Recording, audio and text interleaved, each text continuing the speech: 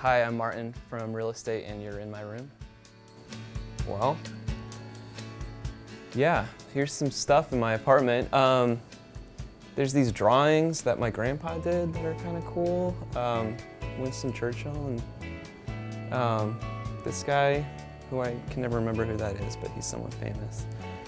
This thing here was it was a wedding gift from our friends Marty and Jules, who are in the band Twerps. Yeah, and that one right there is by Kyle Field from Little Wings. I played guitar with him last year at a show, and I kind of bugged him to give me that because he was selling some of his art at the show. And yeah, so I like having things by people that I know. I think it's kind of interesting and cool.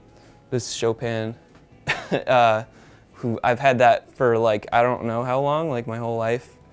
I think it was probably my dad's. I don't know. Here's the test pressing for our new 7-inch, 2 of them. This is like the bonus 7-inch that's gonna come with the record. It's like two non-album songs. This is like our Todd Rundgren-y tune that we made. We're pretty stoked about this one.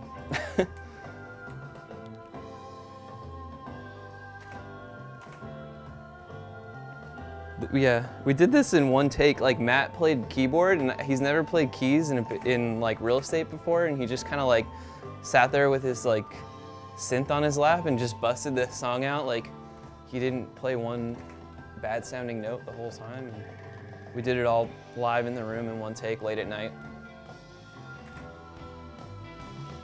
Sounds pretty good.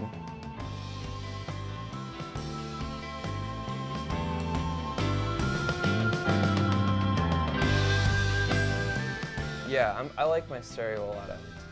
I mean, it's nice. Like, it's good to know that like your shit sounds good, and like so like when we get the new record, like test pressing, I can sit here and like turn it up and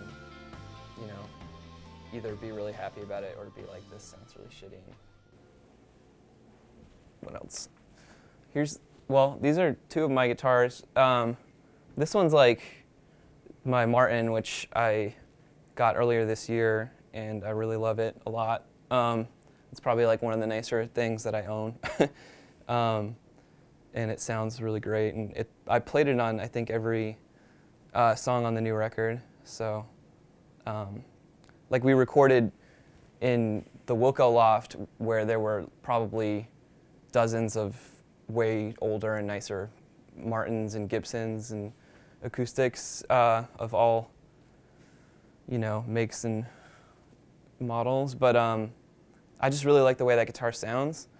And then this guitar is like it's a half-size Yamaha nylon string guitar that I bought in Chicago when we were on tour one time. At the beginning of a tour, it was like $100.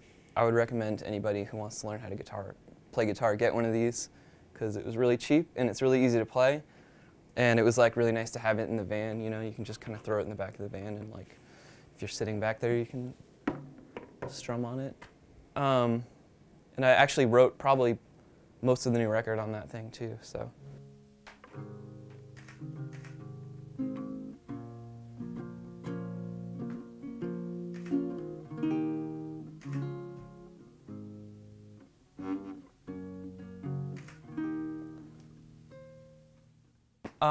That my uncle gave me when I was a little kid, and for some reason I just have held on to it. And I only have one, so.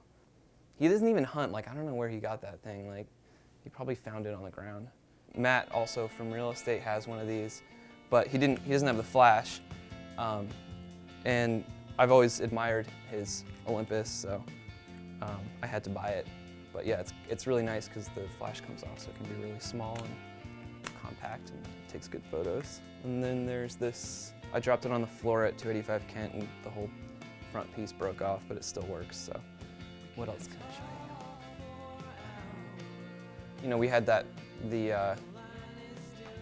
mural that we wanted to use for the cover of the record, and we couldn't figure out how to make it look good. Eventually, I realized, like I had bought that book because I kind of just liked the cover, and it seemed like, it seemed like something I wanted to learn about. So I bought it and I read it, and it's a cool book. and I just really liked the covering, so I was just like, what if we just kind of took that mural and like replaced the mural, or replaced these guys with the mural, and pretty much just ripped off that book cover, and that's what we did. I don't know if that's something we want to tell people, but I'll tell people that because I think it's cool. And you know, everything comes from somewhere, so.